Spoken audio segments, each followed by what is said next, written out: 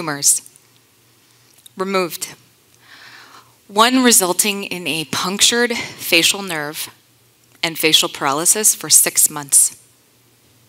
Cancer, corporate lawsuits, layoffs, divorce, 5 years of custody battles, gun violence. Before the age of 30, I had experienced life and death more than once. When you all saw me standing here, you had a thought.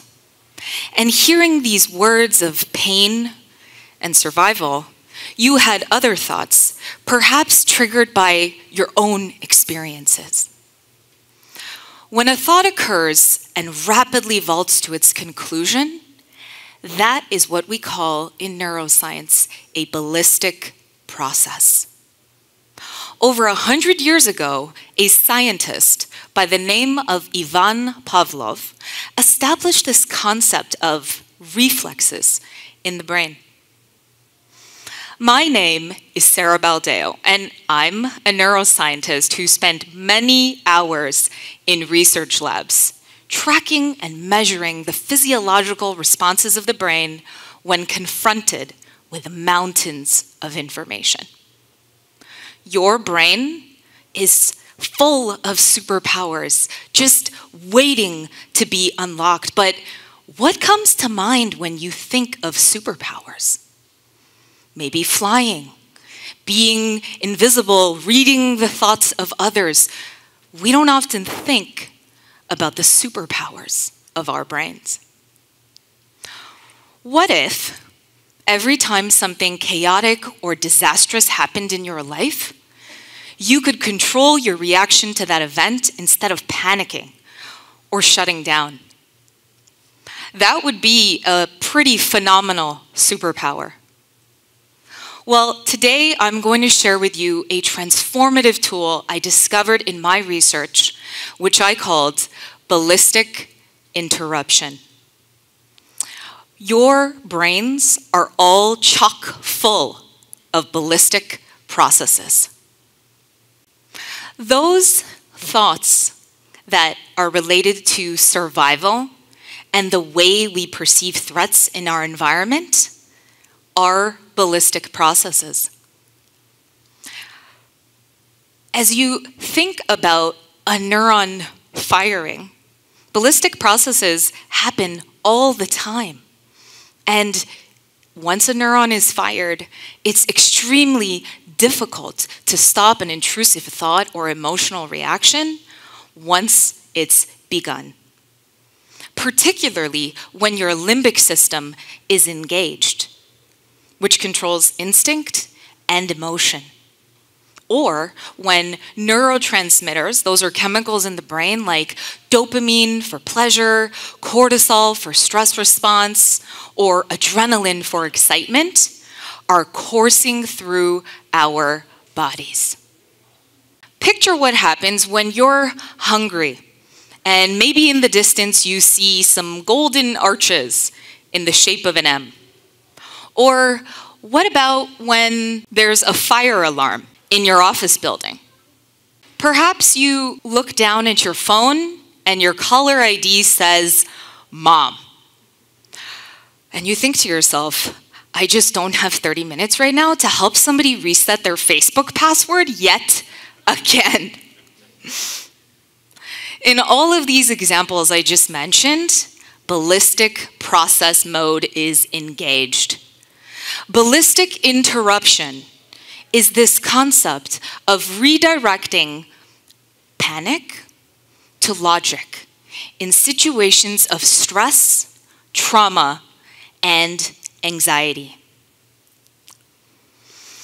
The first step of ballistic interruption training is awareness. Awareness of our innate biological engineering and the impact that it can have on our perceptions and biases. This requires you to go beyond pausing in the moment or just mindfulness. It requires intense reflection on your instinctual reactions. You need to practice refocusing your attention on the internal reactions happening to you as opposed to the external threats around you. That initial mental redirection takes practice and strength. And initially, it may feel uncomfortable and possibly inauthentic.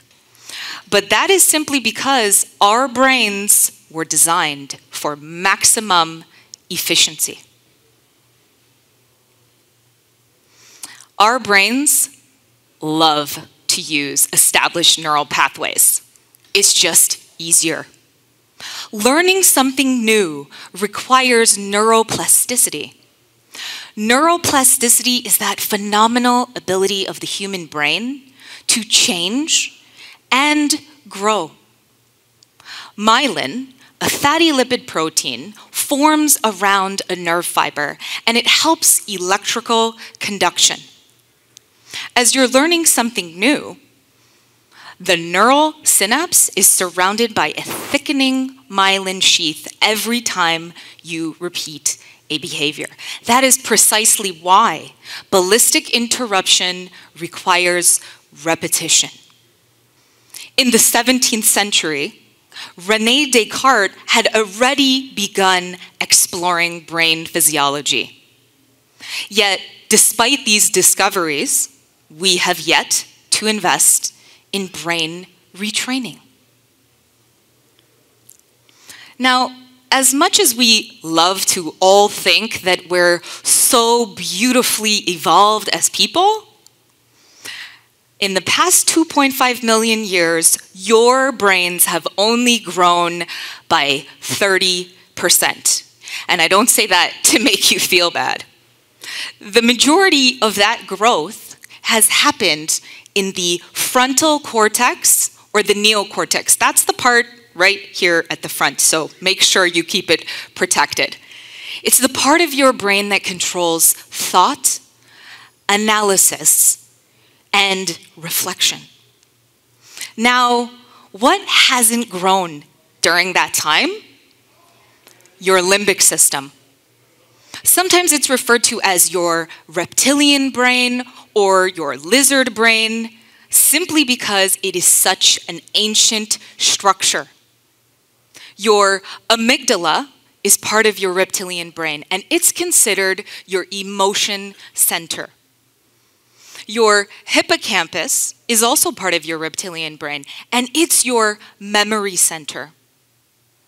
Emotion and memory, two crucial components tied to stimuli reactions, and the part of your brain that hasn't changed much.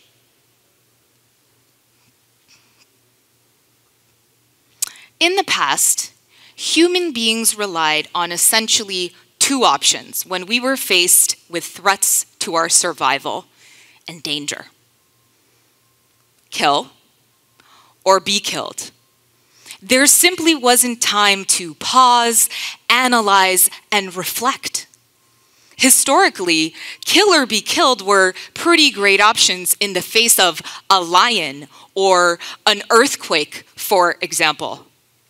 But in today's dynamic and complex world, in the face of what often feels like a bigger threat than a lion, relying on those ancient methods of handling stress exacerbates our traumas and renders us helpless. Step 2, rationalization is the process of establishing what we perceive as a threat, why it's even a danger to us, the transience or permanence of that threat, and then formulating a plan.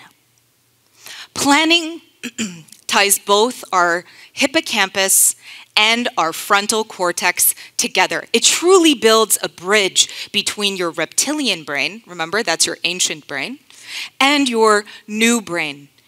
And that connection is fundamental to your ability to control your reactions by focusing on your plans. Let's picture your doctor calls you and says, "Hello, we're going to need to do some further tests. It would be perfectly normal to imagine worst-case scenarios in that moment. Rationalization would include thinking about what date are you going to see the doctor? What are you going to wear? What are you even going to do after these further medical tests? You would have adjusted your initial reaction of potential panic to focusing on your plan of action as to how you survive this traumatic event. The final step of ballistic interruption training is neuronal visualization. Visualizing your newly established neural synapses and the thought trajectory that you would have built end to end. Engaging your occipital lobe, that's your vision center, it's actually at the back of your head, helps you to reinforce your ability to avoid relying on the ancient methods of handling stress. Picture with me your neurons firing, your frontal cortex lighting up, and visualize the control that you possess in that moment. Visualizing directly strengthens your ability to think and analyze via your neocortex. During ballistic interruption, it requires you to combat signals that have been established since before you were even born. For many of us, the pandemic is the longest trauma that we faced, and it subjected us to fears for our health, our jobs, our children. The future ahead of us was uncertain and unstable. That experience transformed lives and left an indelible impact on the way we're still navigating, trying to figure out how the human mind was impacted by that prolonged exposure to fear. For me, repeated experiences of facing life and death, it's precisely what inspired me to research, develop, and further understand the process of ballistic interruption. At 24 years old, I was married, and shortly thereafter, pregnant. And I was absolutely delighted, in no small part because life seemed to be going according to my perfectly orchestrated master plan. If you happen to be a list maker like me, that sheer satisfaction of things going according to your plan, checking items off your to-do list, it's so satisfying. In that moment of life with the promise of becoming a mother, I was an ecstatic list checker. At about 20 weeks of my pregnancy, I got a call from my OBGYN, and she told me that during an ultrasound, the technician had discovered what looked like it could be a hole in between the chambers of my baby's heart. Suddenly, I was helpless. The words she was saying, the explanations, the instructions she was giving me of where I needed to go for a fetal echocardiography appointment, none of it made sense. My brain wanted to shut down. This was a ballistic process, and I hadn't yet mastered that beautiful art I've just explained to you of ballistic interruption. Here was something I couldn't dissect, I couldn't control, I had no lists to check off. After a gruesome 4 days of testing at Sick Kids Hospital, they informed me that there was an anomaly on the ultrasound and my baby was going to be just fine. Everything was okay. The battle for survival was 1. But the story doesn't stop there. At about 6 months pregnant, I loved this person growing inside me already, and I hadn't even met him or her. I had 3 months left to go, and I got to meet my baby. I got a call from my new OBGYN at Sunnybrook Hospital in Toronto, and he informed me that during routine screening, they discovered stage 4 cancer cells in my body, and I needed to come and talk to him about the next steps. Well, the next steps ended up being faced with an ultimatum. Immediately have surgery to remove these aggressive cancer cells and face the very high likelihood of a miscarriage, or postpone the surgery, have my baby, and risk my own life. My life versus the life of my child. That's the truth of what it came down to. As I focused on neuroscience as a lifeline in those heavy moments that I just shared with you, I was building new neural synapses and behaviorally reprogramming my brain for how to react to these massive stressors. What's your big, audacious battle? What in your life is threatening to take control of your mind and attention? Of the hundreds of survivors of trauma that I've interviewed who've experienced war, loss, health scares, anxiety, and depression, they all have one crucial thing in common. They wish they could control their reactions to the traumas that they're facing, and learning to retrain their brain dramatically changes their lives. Inside of all of you is the potential to create an alternate path for how you navigate the obstacles that you will face and ultimately overcome. Forming new neural synapses creates resilience to not only survive, but to really thrive and live your life. I am 12 years cancer-free, and my son, Ethan, is about to turn 13 years old.